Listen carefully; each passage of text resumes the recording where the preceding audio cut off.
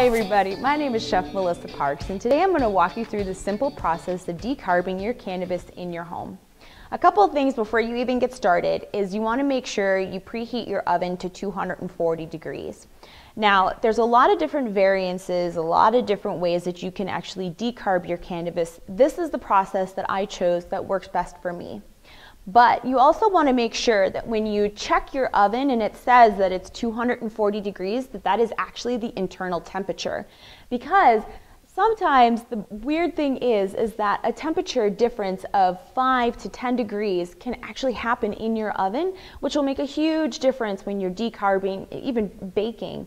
So just make sure you go out and you buy an oven thermometer. It doesn't have to be anything elaborate, but as long as you have something in there to indicate the actual temperature in your oven, should be all good to go.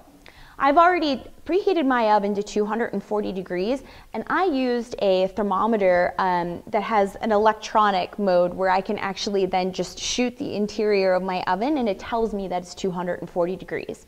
Again, works for me, you don't need to do that. So now that we've figured out the temperature and the time and the type of cannabis that you have in front of you, let's get to decarbing. So you take it from this is actually a big flower, and think about it, when you toast spices for Indian dishes or for basically any dish where you want to bring out that dried herb and bring out the inherent beauty inside a dried herb, so you toast it a little bit.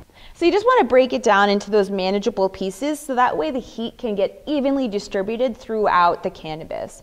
And so you just want to take it from here and find a sheet pan. And it's basically like any cookie sheet, and that'll work, that you have in your home. Don't go and buy a new one. Is that you just want to make sure that it has enough room to breathe. And I mean that kind of figuratively and literally. So when you break it down, you break it into these pieces, and you can just rub it between your hands and release it on this pan. So that way when you go to put it in your oven, again, it toasts evenly.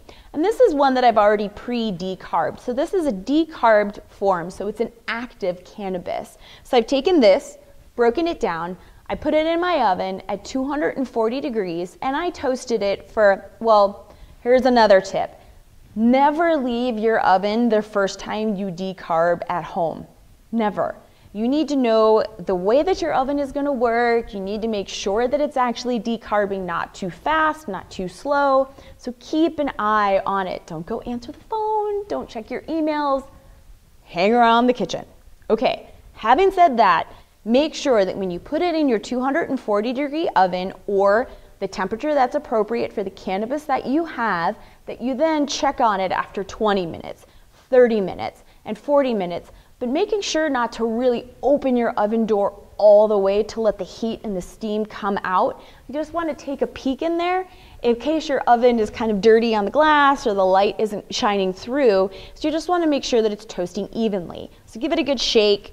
Just make sure that when you're done, you have nice, toasted, a golden brown color versus this vibrant green cannabis. So you're taking it again from vibrant green to toasted, 240 degrees, and for this total, I did about 40 minutes. So really, in the end, you have 1 ounce of activated cannabis, and it is ready to go for anything, whether it's your can of oil, can of butter, can of coconut oil, or can of flour.